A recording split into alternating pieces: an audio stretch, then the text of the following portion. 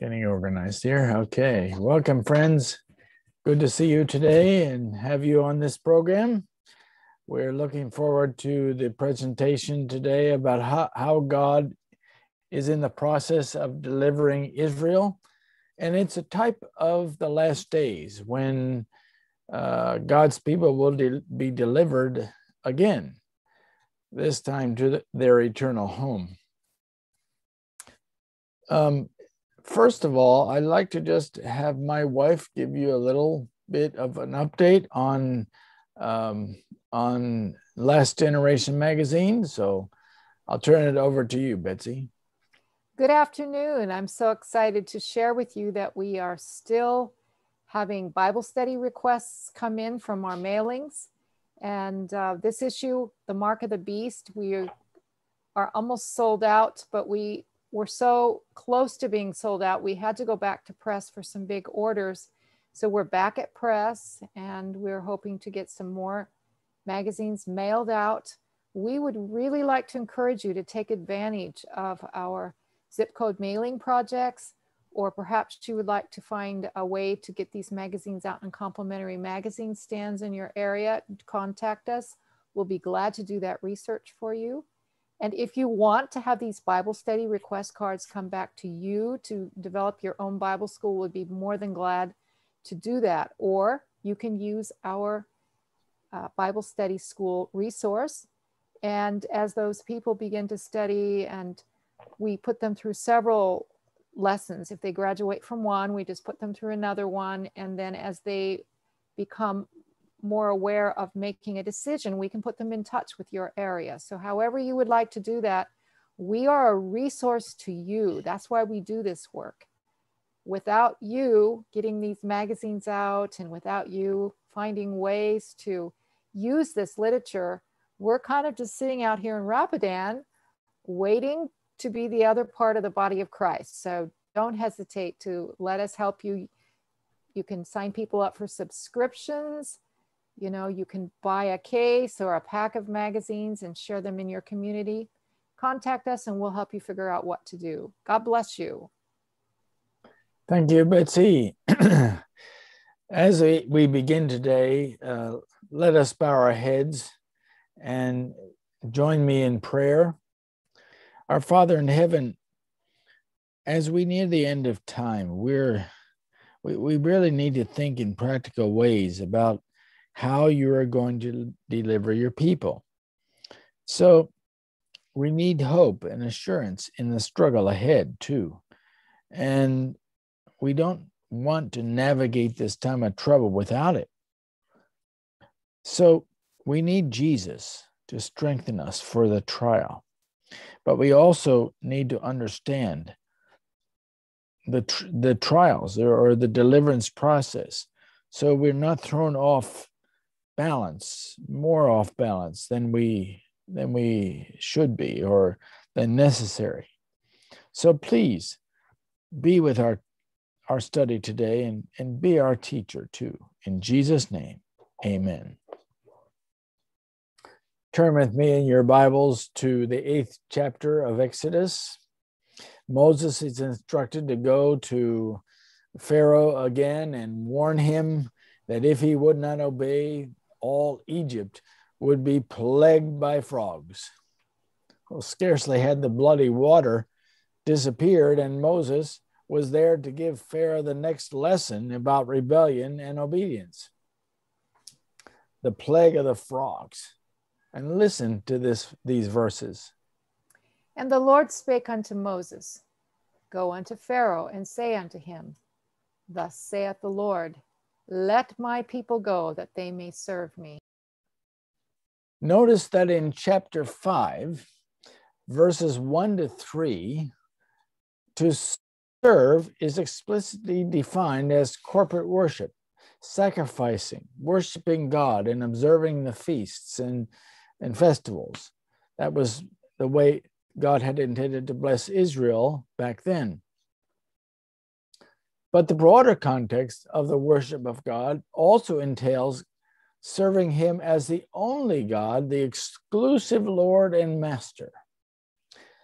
And so it means worshiping worshiping him in all of life, everything, as well as worshiping him in a corporate body. It also means obedience. For worship is empty if we don't obey God. It's useless. So there's a verse of scripture that brings this out. It's found in Isaiah 29, verse 13.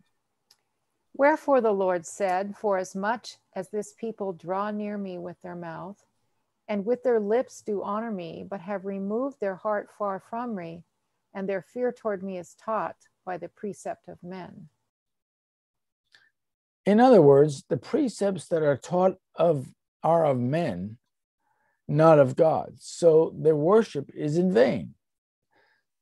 All the aspects of worship are included when God says that my people may serve me or worship me. Continuing on with verse 2, for his part, Moses bowed before divine majesty. Therefore, he could stand erect before earthly monarchs and potentates and give them God's intentions. And he received fresh instructions daily from heaven, for he worked for a higher potentate than Pharaoh. Yeah.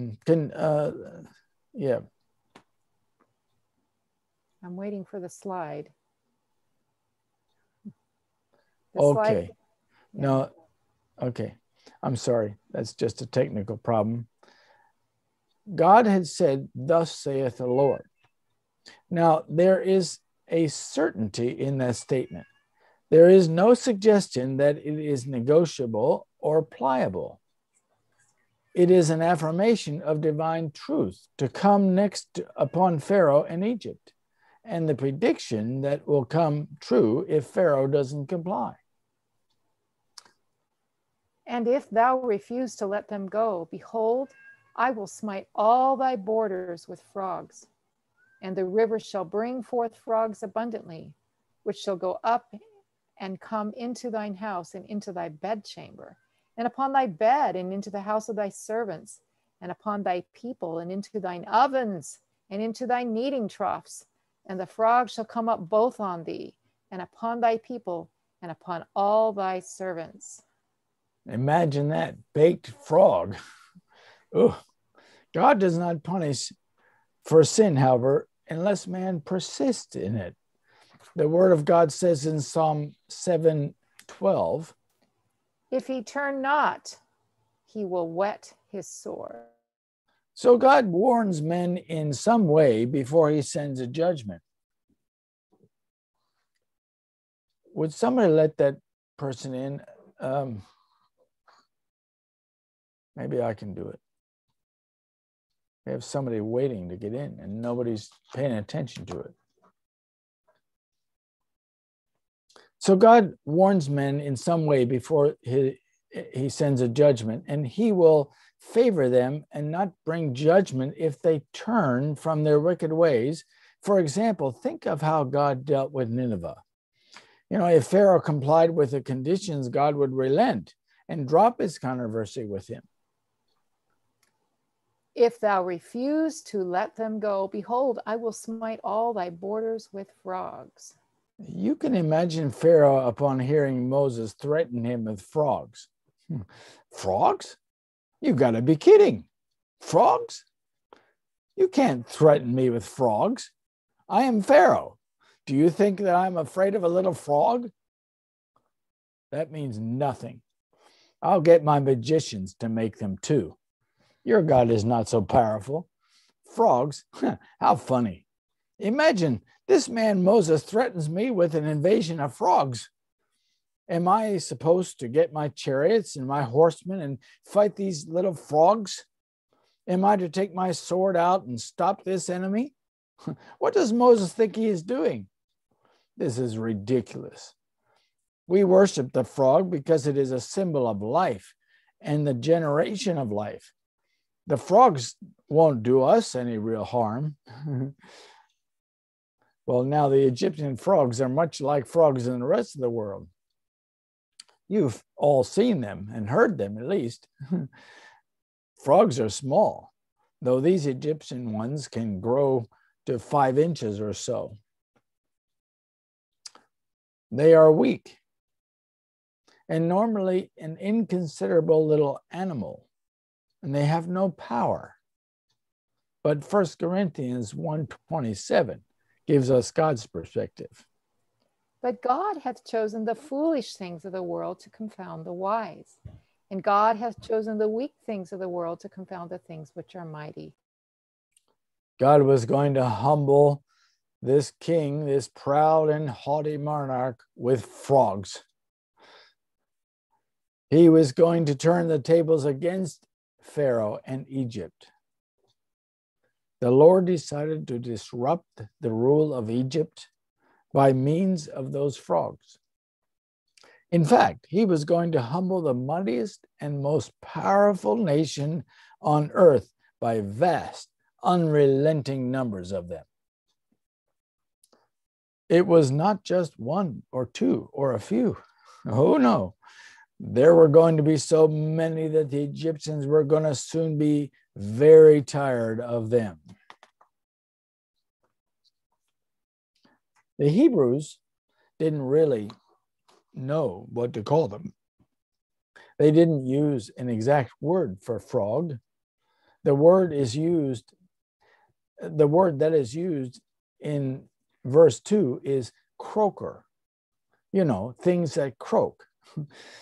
Frogs are an Egypt thing. There's naturally a lot of them, but they stay in the river.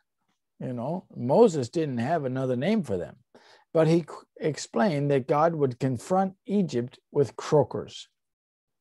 God would have plagued them. He could have plagued them with lions and bears and wolves or vultures or birds of prey, but he chose to do it by contemptible little instruments, croaking frogs.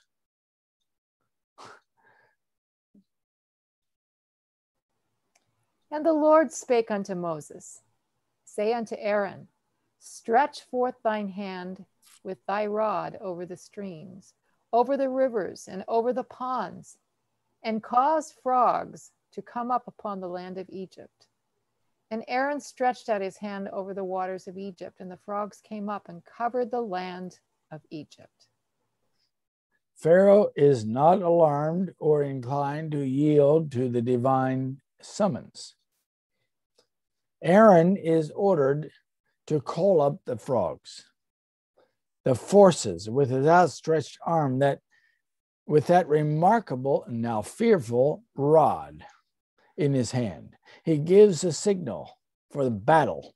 Again, his dramatic style. He stretches out his frightful rod over the streams and over the Nile and over the farmlands and over the ponds, and croaking frogs descend upon the cities and palaces of Pharaoh and his people. No sooner said than done. The host is mustered, and under direction of a commander of invisible power, millions and millions of them invade Egypt with all their might, bringing with them all their weapons that they are known for. Their croaking noise magnified by the sheer numbers, their hopping and crawling, and their penetration into every corner, nook, and cranny, and even into the utensils and ovens for cooking. These slimy creatures turned into pests were everywhere. And the Egyptians, with all their might and all their skill, could not stop the progress. They could not corral them. No, not so much as give them a diversion. The frogs came up, literally covered the land. What a nuisance. What a diversion for the Egyptians.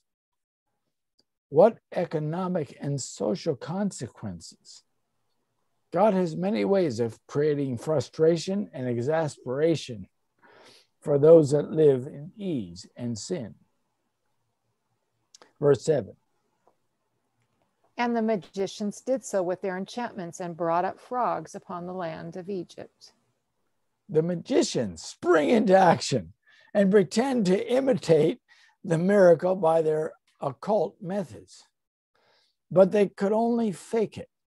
If they really had the power, they could have magically made the frogs go back to where they came from. But that was impossible for them. But instead, they only worsened the misery of the people by their own frogs. Doesn't that sound like what modern magicians, scientists and philosophers and politicians and government leaders and even anarchists do today? In the name of improvement of society, they increase the misery rather than help reduce it. Every plan they devise to help the situation only makes it worse, if not immediately, in the long run. And they have no agenda to help the poor. That's fake news. If not immediately, they have no agenda to help the poor. In spite of their promises and assurances, the poor are still poor. The sick are still sick. And even the well become sick. Every measure devised to improve the economy only makes it worse by intended or unintended consequences. Then the naturalists and scientists tried to explain it away. Well, what happened is the waters were fouled, so all the frogs came up on the water, out of the waters. There is purely natural explanation for this. It's just merely a natural consequence of cause and effect. In flooding in Egypt in the spring, you can hear them, can't you? This has never happened before. It's not natural, it's a plague. God overran the muddiest nation on earth with frogs and brought them to the breaking point. Do you think the plagues at the end of time will be explainable by some natural cause? Well, scientists will try. They're already conditioned to this by the disbelief in God. Imagine trying to put up with literally millions of croaking frogs every day and for many days. Pharaoh stepped on them and sat on them. They hopped in bed with him and croaked in his ear. They got into the closets and furniture and bathtubs and ovens and among the cooking utensils and kneading troughs. They were everywhere. They were croaking in the council chambers while meetings of state were being conducted. They hopped into laundry baskets and teacups and water cups and pots. They left their excrement everywhere, which soiled everything and made all Egypt smell bad. They made a nuisance of themselves and disturbed the Egyptians and robbed them of their peace. Imagine sleeping with a frog, a messy frog. Oh, Pharaoh was surprised at how extensively the frogs could invade his kingdom and overrun every home and even his magnificent palace, which the Hebrews no doubt helped build. They were so numerous that they made the Egyptians very uneasy and on the lookout for frogs anywhere. Their whole attention would be given over to the swarming frogs. They couldn't really pay attention to business and trade, commerce and daily life or matters of state. They always had to watch for frogs, that they might not step on them or let them get into their food or go to bed with them.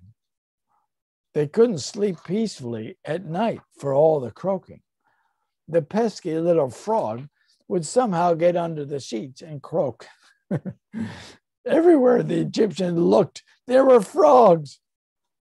Egypt was infested with frogs. They were intolerable. The women would complain to their husbands, of the awful creatures that have corrupted the kitchens and would vainly, the husbands who would vainly attempt to put them out of the house. But the frogs would just come in some other way, more numerous than before. God's curse upon a man will pursue him wherever he goes and will lie heavy upon him in whatever he does.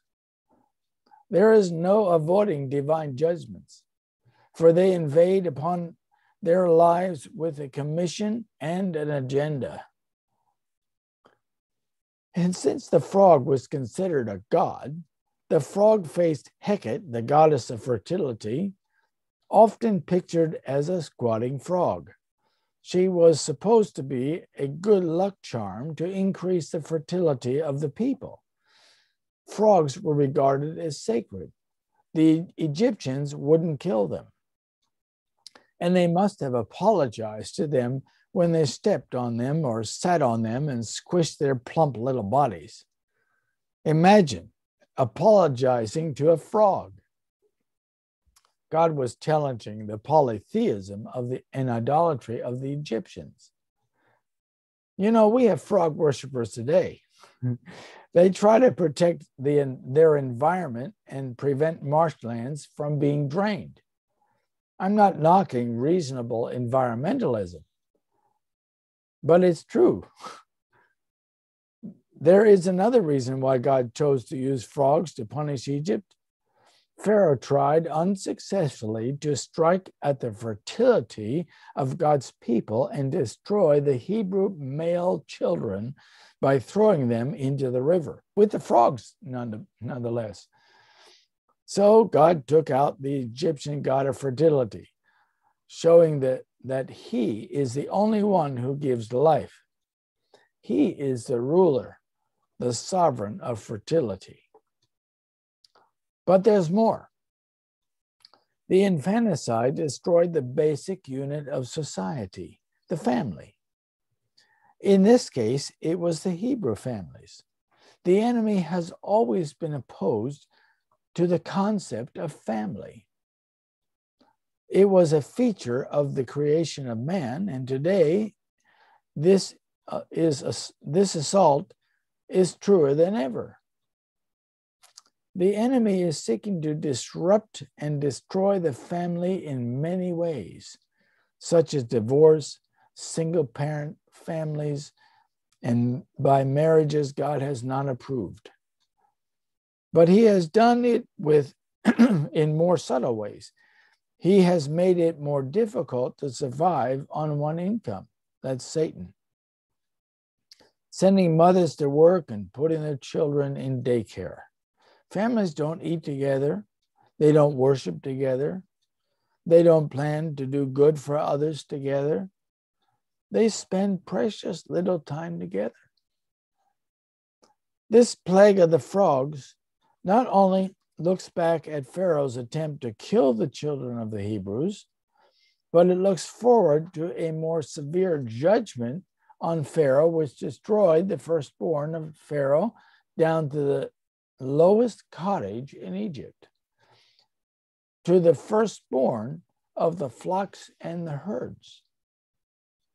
The language used in verse 5 portrays the idea that frogs were swarming and teeming everywhere. Now listen to the language in chapter 1, verse 7. And the children of Israel were fruitful and increased abundantly and multiplied and waxed exceeding mighty, and the land was filled with them. So this language indicates that the Hebrews were so many, swarming and teeming over the land of Egypt, that it scared Pharaoh. So he tried to control the population of the Hebrews by killing all the male children. Besides causing a variety of social problems, this would have directly affected their ability to procreate. So God directly attacked the goddess of fertility to show the Egyptians that he is the one who controls fertility along with everything else.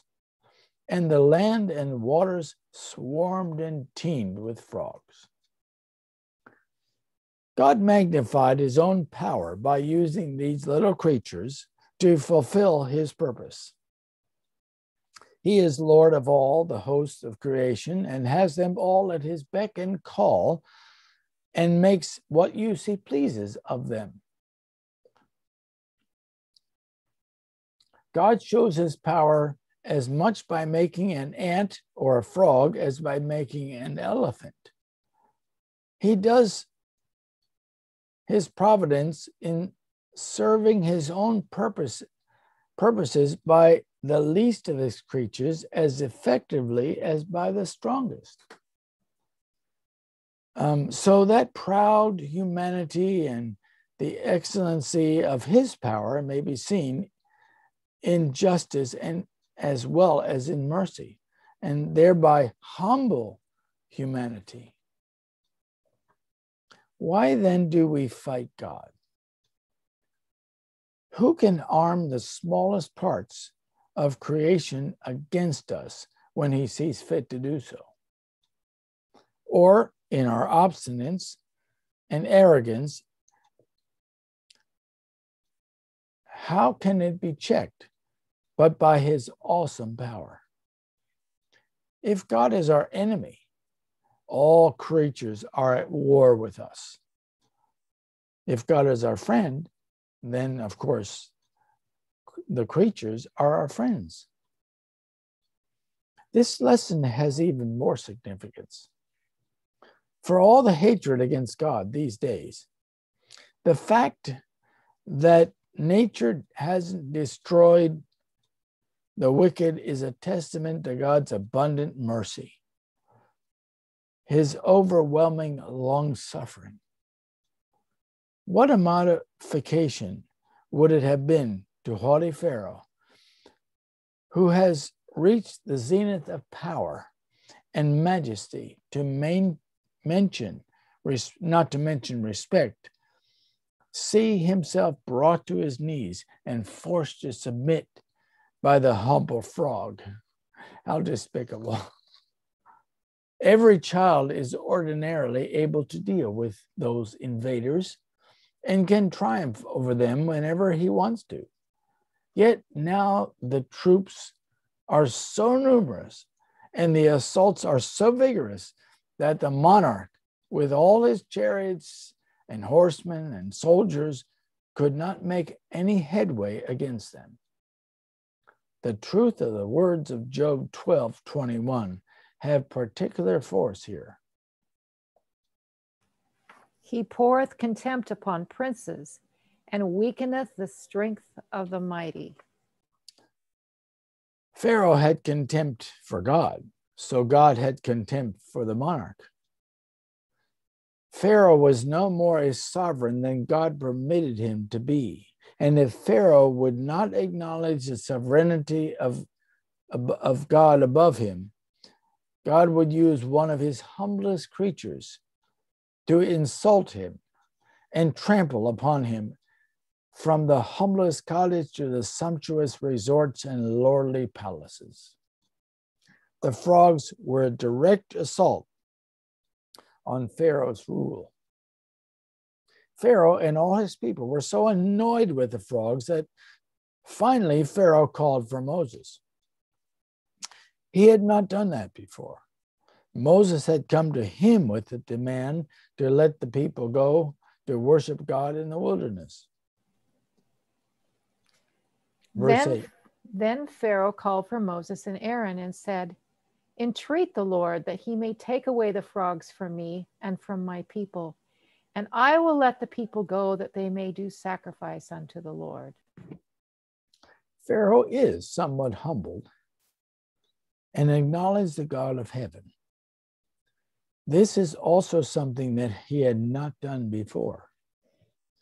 But he is impatient to have the frogs removed. And he begs Moses to intercede for him with the Lord to remove the frogs.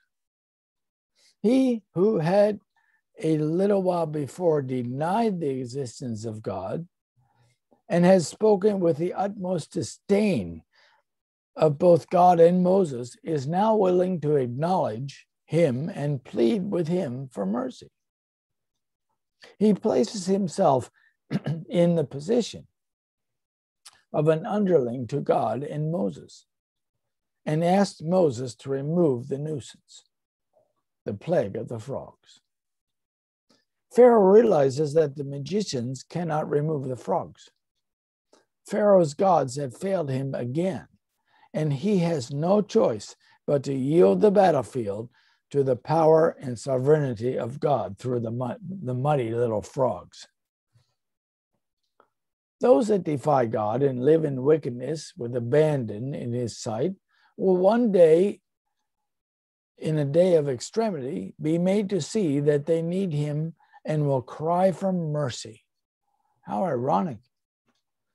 Intercede for me, he says. He asked Moses to pray, and he even promises to let the people go and worship, however insincere it might be.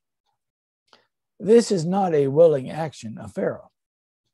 Pharaoh is in a tight spot now and turns to Moses and Aaron and asks them to pray for him. Isn't that how it is today, even with those who don't believe in God? When they get in a tight spot, they suddenly pray. Won't that be the way the wicked will acknowledge God's power and goodness at the end of the millennium? Listen to it from Great Controversy, page 662. Every eye in that vast multitude is turned to behold the glory of the Son of God. With one voice the wicked hosts exclaim, "Blessed is he that cometh in the name of the Lord." It is not love to Jesus that inspires this utterance. The force of truth urges the words from unwilling lips. As the wicked went into their graves, so they come forth with the same enmity to Christ and the same spirit of rebellion. They are to have no new probation in which to remedy the defects of their past lives.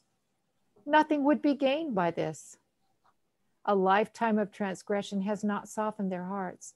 A second probation, were it given them, would be occupied as was the first, in evading the requirements of God and exciting rebellion against him. Exodus 8, verse 9.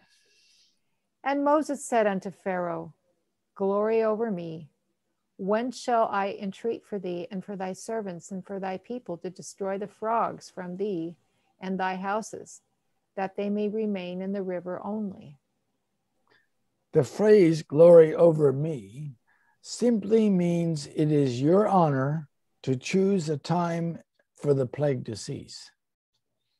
Moses did this to show Pharaoh that his performance of the request is not dependent on the conjunctions or operations of the planets, or the luckiness of 1 hour of the day over another. There is no magic involved here, simply the power of God over nature. Moses intended to convict Pharaoh. If his eyes were not opened by the plague, they might be opened by its removal. Verses 10 and 11. And he said, "Tomorrow."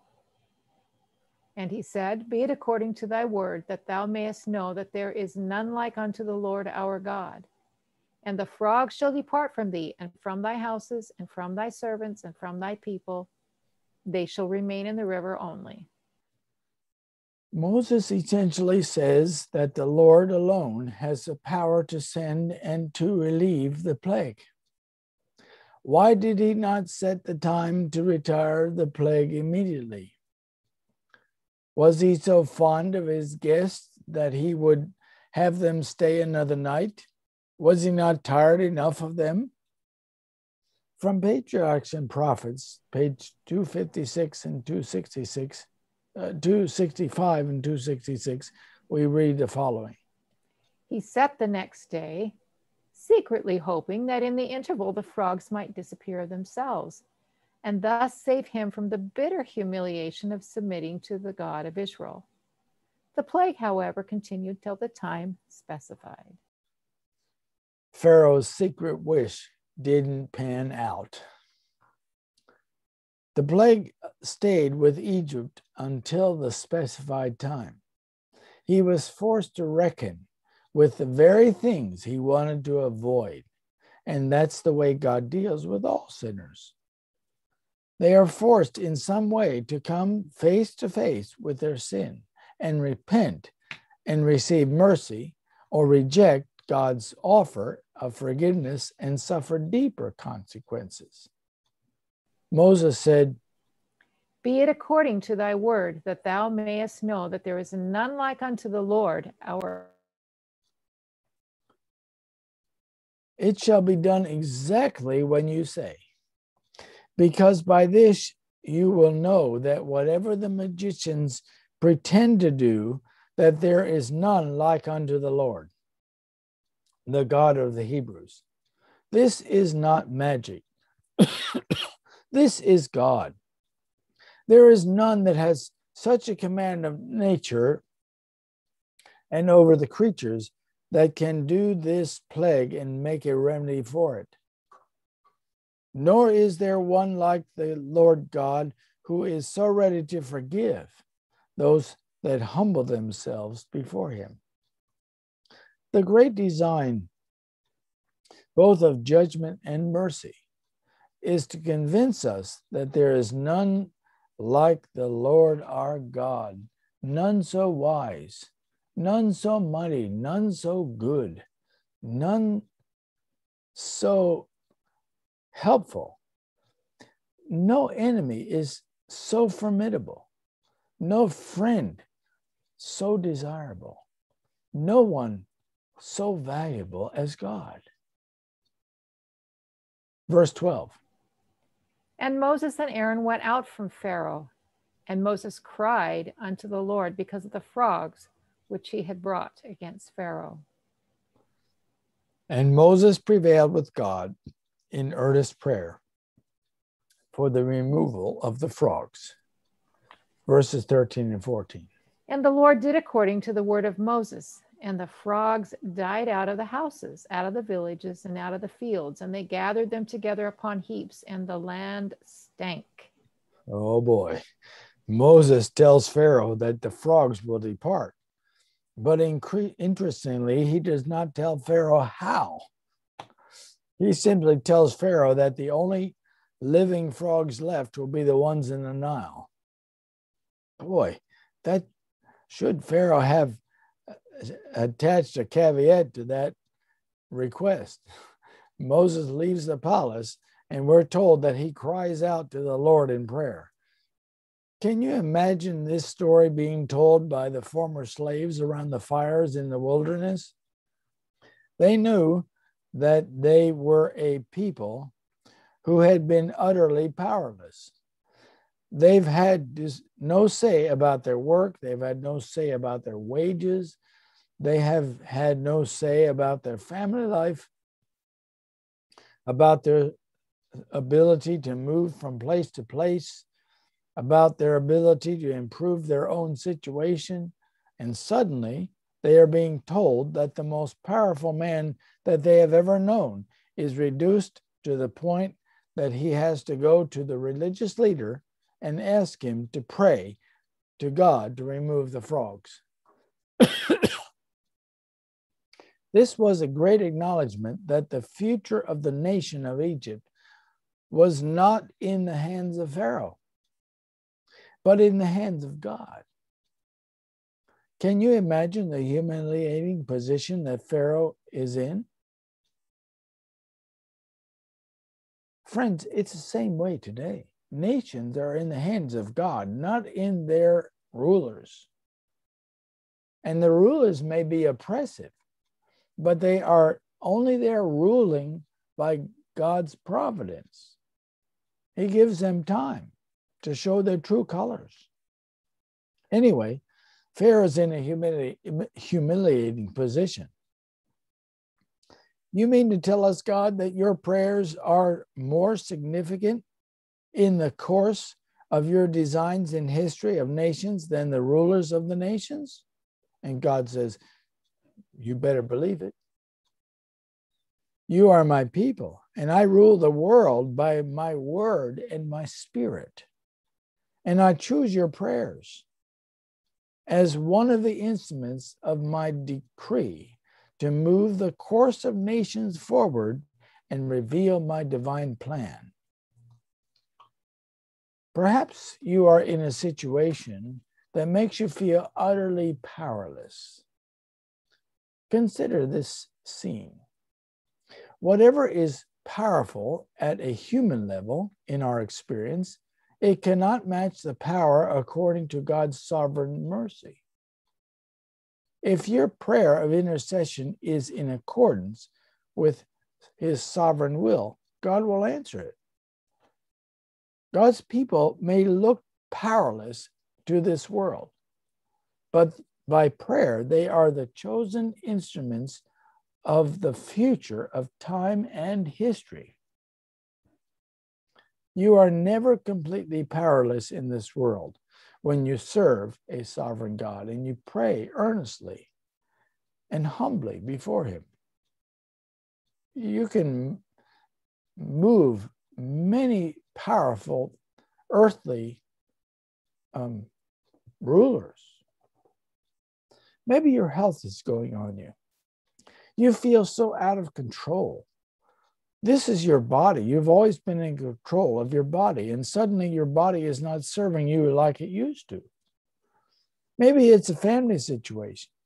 Everything you try doesn't work, and you feel utterly powerless, and God is saying to you, you're never powerless.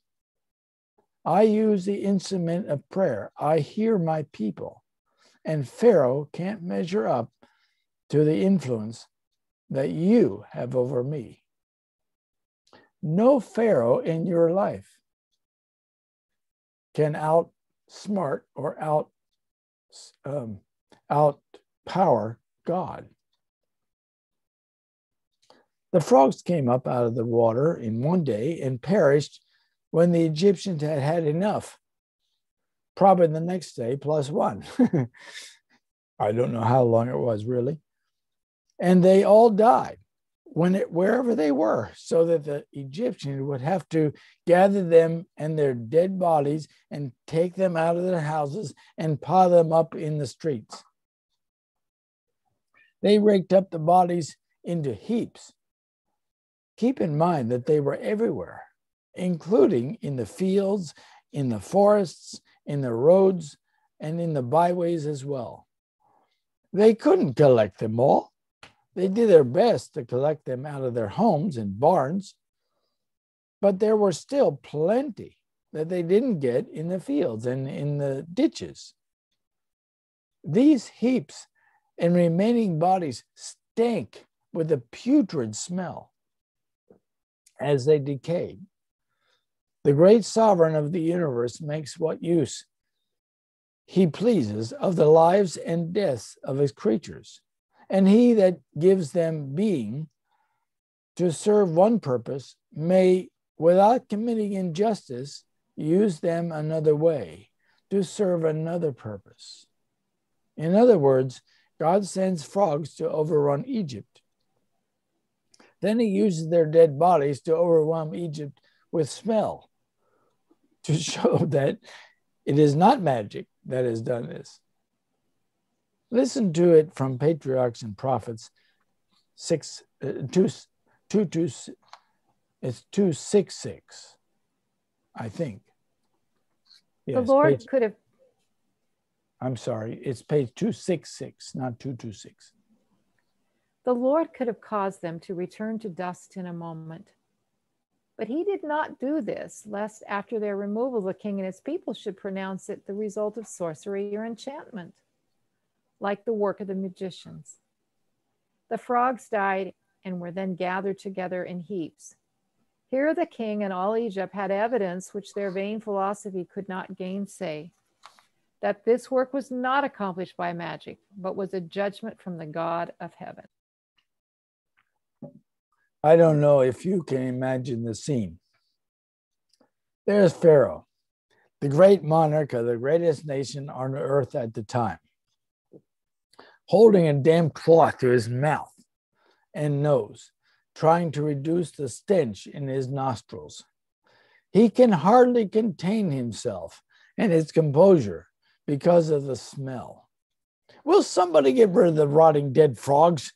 He commands. The smell is driving me mad. But your eminence, says one of his aides, they are too numerous to do it quickly.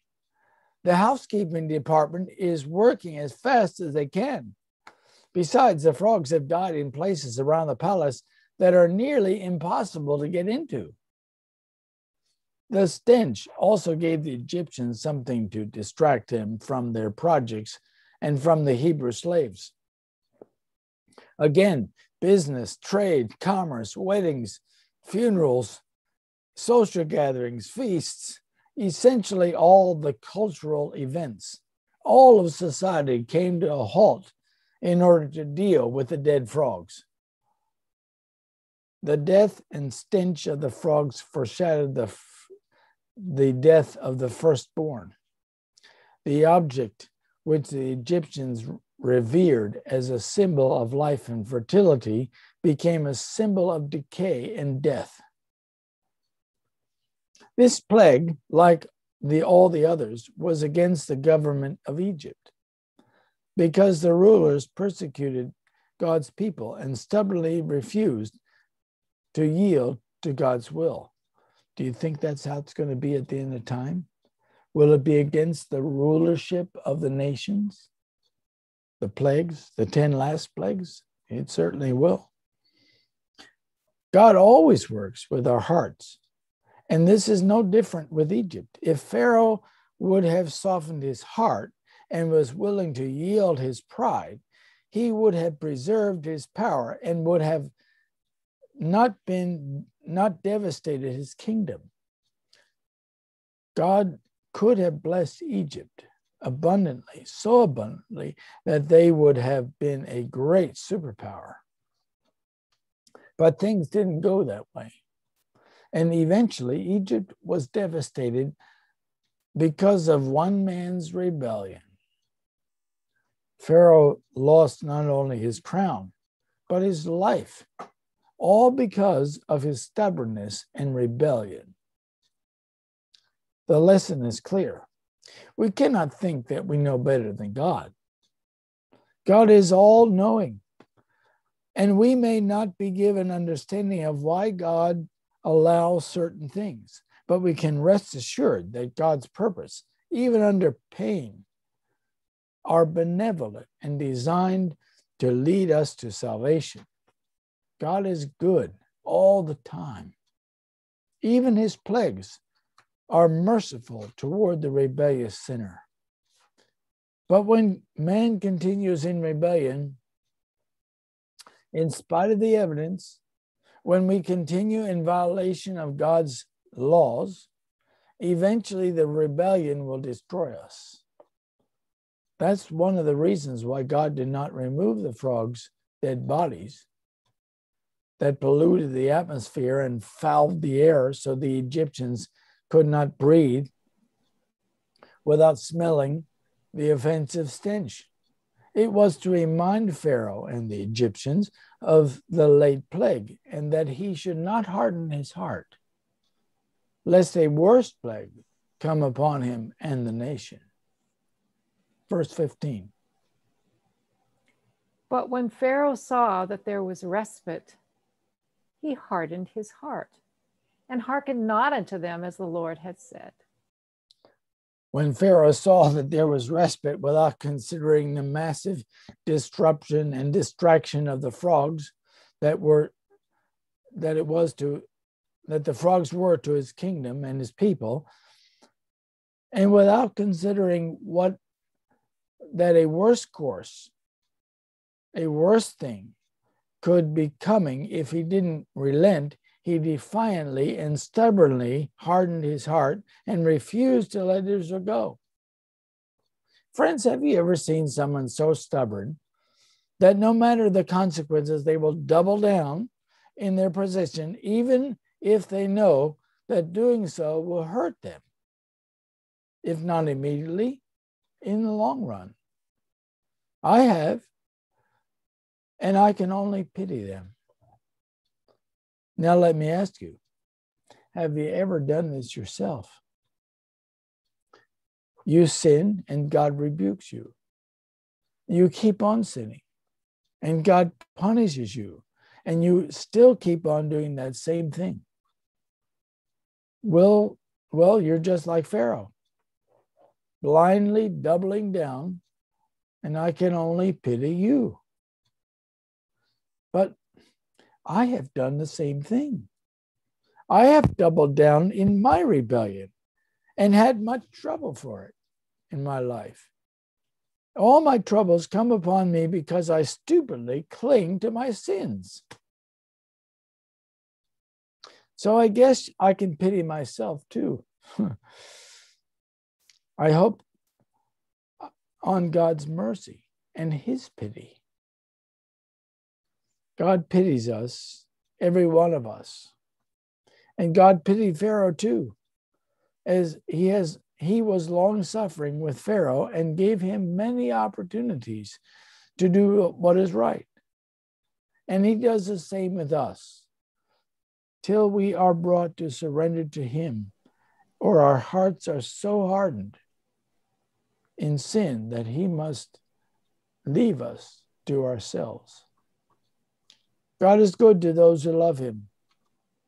God is good to those who hate him. God is good to those who pretend to be his people. God is good. His responses and interactions may be different for each one of those types of people, but he is always good. We could say the same for mercy. God is always merciful. We could say the same for long-suffering, for God is long-suffering.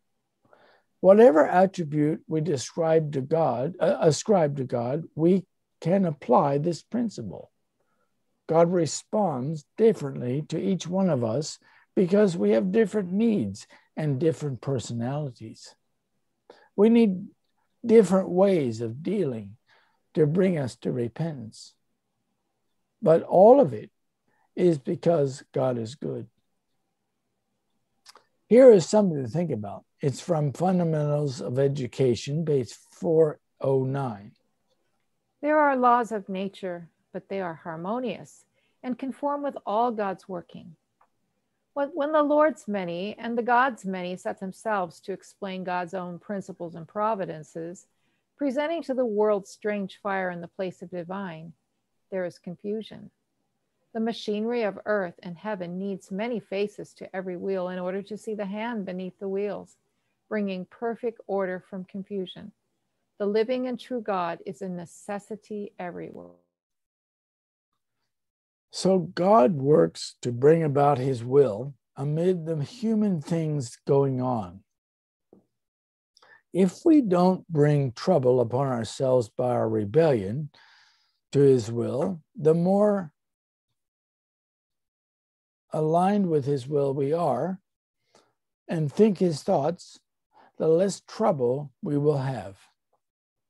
When Pharaoh hardened his heart, he signaled to his people that they could keep on with their oppression and rebellion and harden their hearts too. He had a lot of influence over others. Therefore, he had more responsibility to do what was right and lead by example. Israel had multiplied themselves abundantly. They were very fertile.